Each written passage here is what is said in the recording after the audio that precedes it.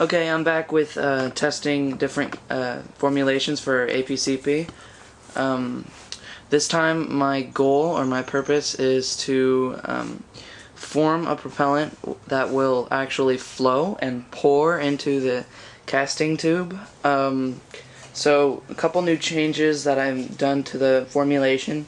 This time I've not ground the ammonium perchlorate down in a ball mill. This time I've left it at its original bought size of 200 micron. By not causing the particles to be as fine, the AP particles to be as fine as they were last time, the propellant will flow more easily because less fine ammonium perchlorate has less surface area than finer ammonium perchlorate.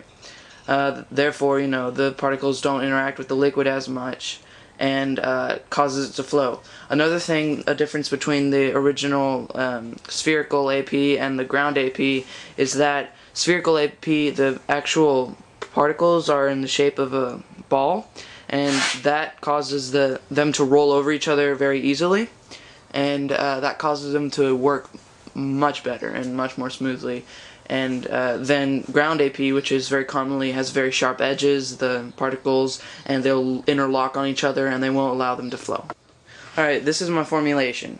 The most common ingredient in the rocket propellant is the oxidizer. This is going to be ammonium perchlorate, 200 micron, left as bought. For the binder slash fuel, I'm going to be using Moss low viscosity resin. That's a 2-to-1 resin to hardener, and you measure this by weight. That's epoxy. For my accelerant, I'm going to be using 600 mesh Indian blackhead flake aluminum, bought off eBay. Okay, and this just increases ISP, which is specific impulse.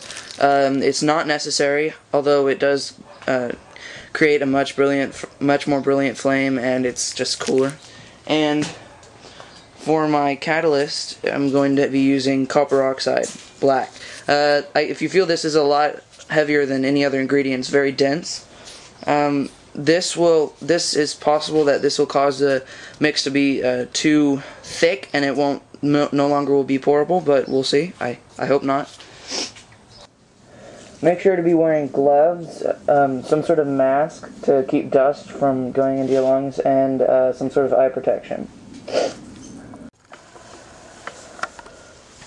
Now that I have AP 25 grams and aluminum 1 gram weighed out into those two Dixie cups right there close to the camera, I can now weigh out my epoxy. 7 grams of epoxy, both resin and hardener, are going to go into that tub right there.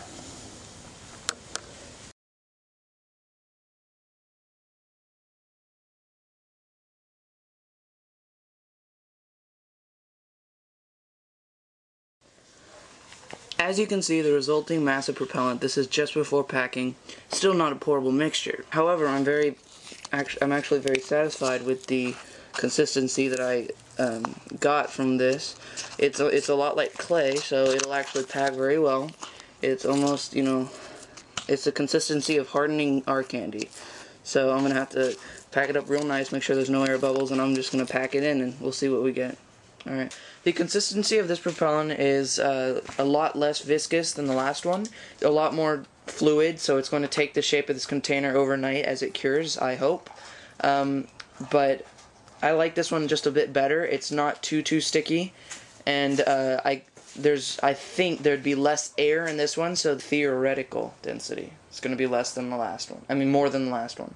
So this propellant is most likely going to perform better than the last one, even though the AP particle size is greater on this propellant. The propellant should perform much better than the last one. This is a small bead of the uncured propellant just before casting. You can see that it's like very clay-like. It can be mashed and moved into different forms.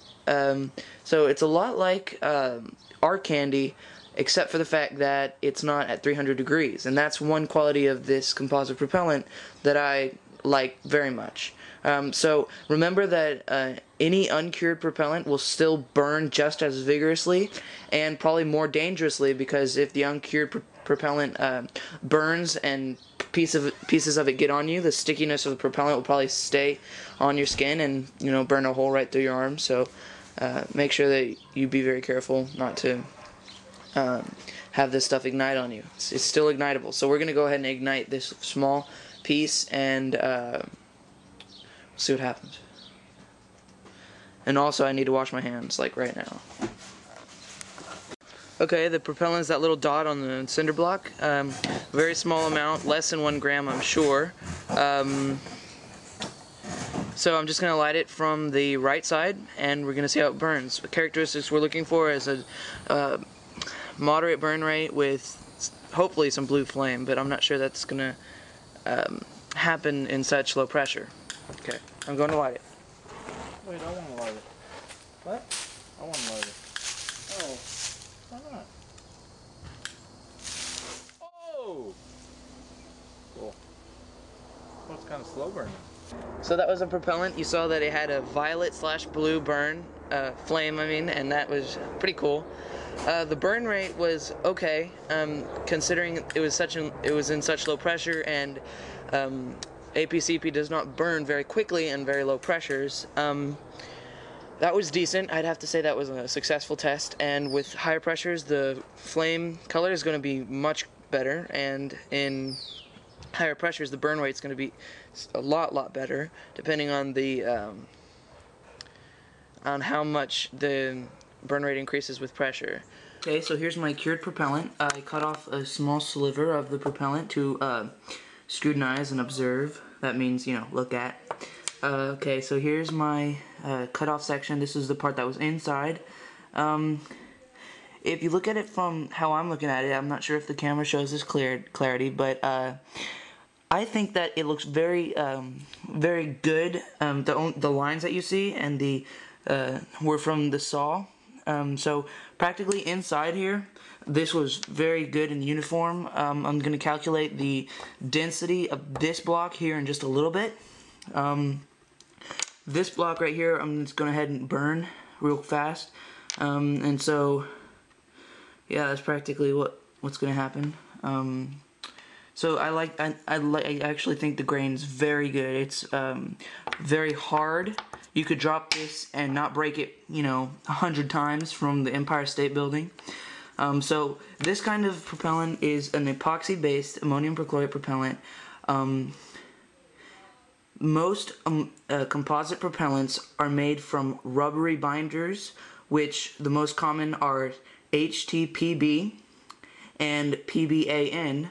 And PBAN is cured with regular epoxy resin. And PBAN needs to be heated at about 140 degrees for 3 days to cure, and that's kind of a setback. You have to build a curing box, but with the epoxy you just let it set. And I'm not sure, I've not been able to read about epoxy based propellants because the literature is interestingly absent, but I'm not sure if epoxy based propellants deliver less specific impulse than the rubbery binders would, but through some experimentation, I hope to find the answer to that exact question. Okay. Alright, this is the larger portion of the propellant, which I expect to burn a lot faster.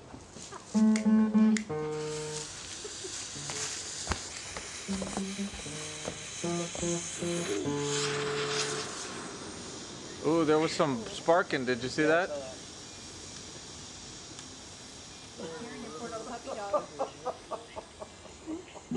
Very good. You might want to go inside. Turn it off. It's got ammonia in it.